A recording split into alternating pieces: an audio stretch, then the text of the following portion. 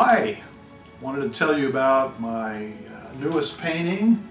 This is for the show I'm going to have starting February 10th, 2010, down in Madison, Indiana.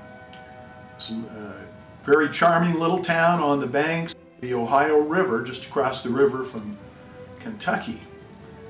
And it's a wonderful little historic town that was settled in the early 1800s, probably around 1820, and has a lot of historic buildings.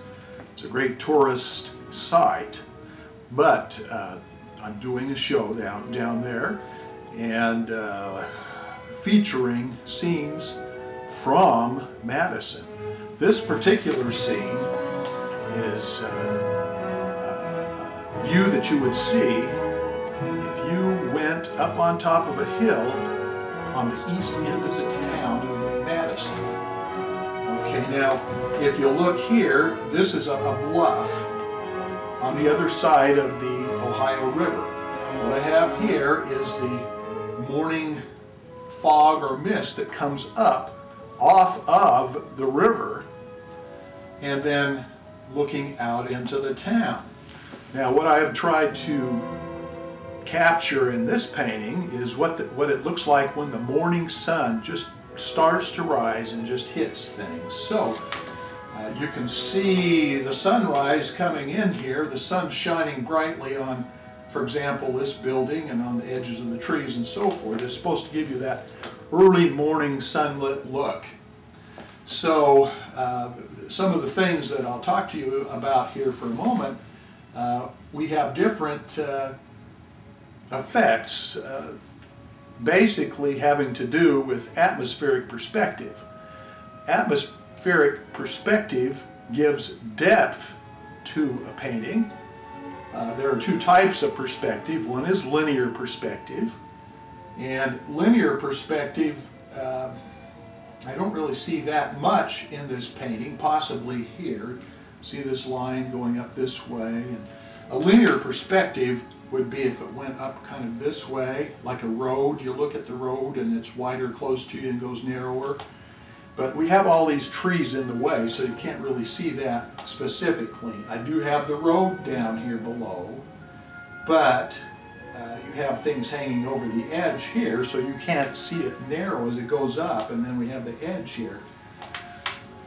The other type, of course, is atmospheric perspective. Now, with atmospheric perspective, there are certain things that make it work. Like one, you have things like this house right here, a building, is bigger than, say, this building here or this building here.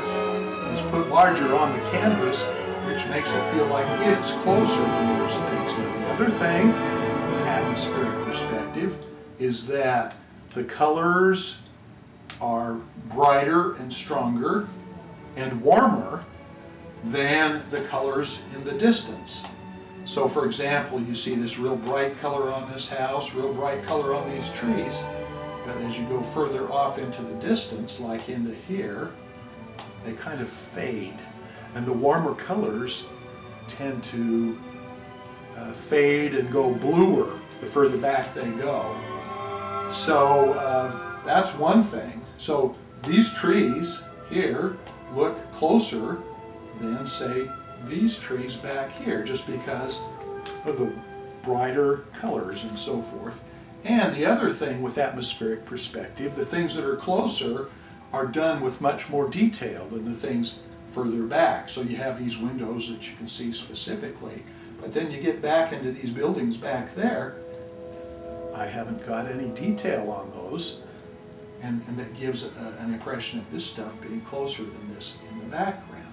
Look at the detail on these windows here, and then on here there's really not that detailed. Now, like I said, with the trees, a lot of detail here, but back here on the Kentucky bluffs, it's just sort of a hint of them, and it's kind of blued back. What I want to do next is just talk to you a little bit about some of my techniques.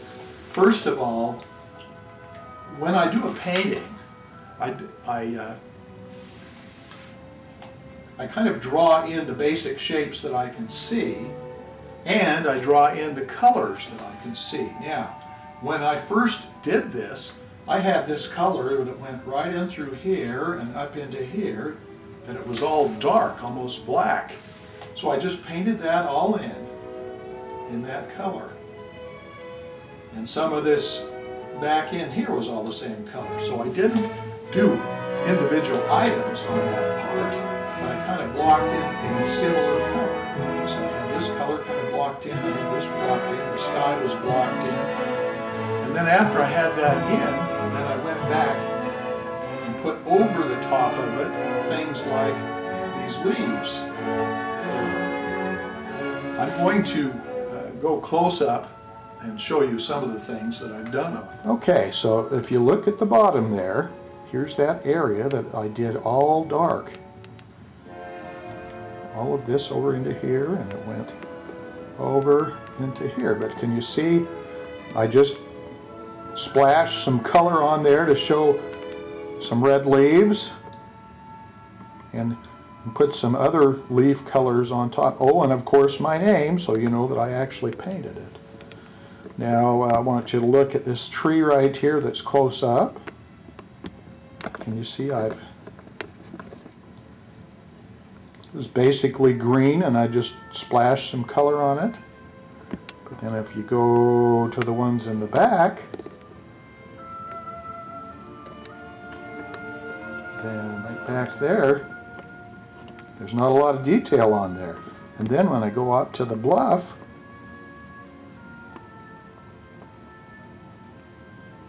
can you see? It's just kind of blue and a little bit of color back there to give you the feeling that there's some trees.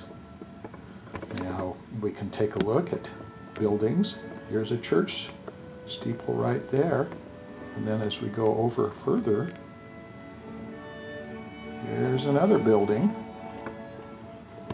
But there's not a lot of detail to it.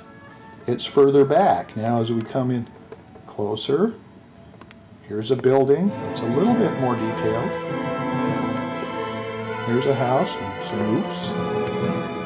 Not a lot of detail, but there's supposed to be some windows. And as we come in closer, here's a building. You can see windows and doors. You can see chimneys on the roofs. We have a closer building.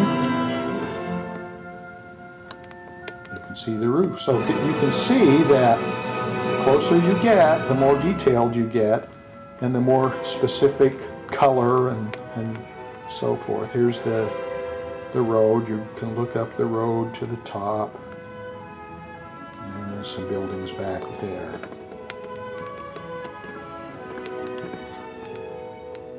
So I hope you've liked looking at my new painting.